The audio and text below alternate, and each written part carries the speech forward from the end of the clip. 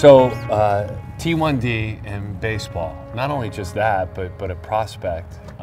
That's, you would think, wouldn't go hand in hand, but for you, my friend, it does go hand in hand. How have you bucked it? How have you taken care of it and you know, made sure that you could be an active, successful athlete? Mainly just eating good, waking up in the morning, checking my blood, getting a good meal.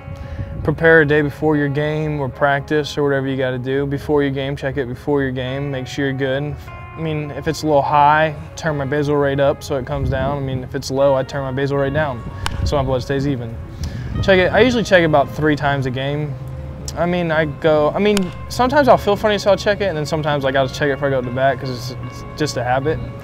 But yeah, I mean, I check it usually during the game to make sure I'm going good, make sure everything's running right. A lot of people take for granted how they treat themselves. You have to be locked in. I mean, you can't mess up. You want to have a strong liver being diabetic, so you don't want to do anything to damage that. So, I mean, I do got to watch myself a lot, what I eat, what I drink, make sure it's under control, what I eat before I go to bed.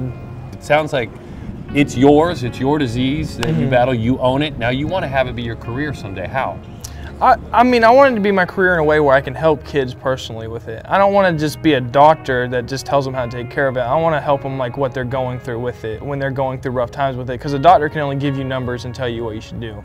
Well, I can help people a little more than that. Because I know when my numbers are bad, the things doctors tell me that think work don't always work right. I mean, there's other ways around it too.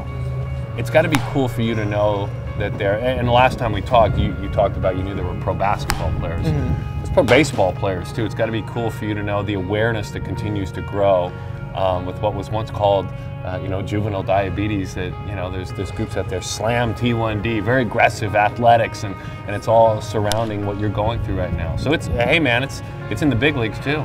Yeah, I know. I mean, a lot of people hide it that you don't even know. Like, I mean, I had friends for 5 years that didn't know I was diabetic until I pulled out my pump one day. Wow, and that's not uncomfortable. No, it doesn't bother me. Should we feel sorry for you? No, don't Why? feel sorry for me because, I mean, God does everything for a reason.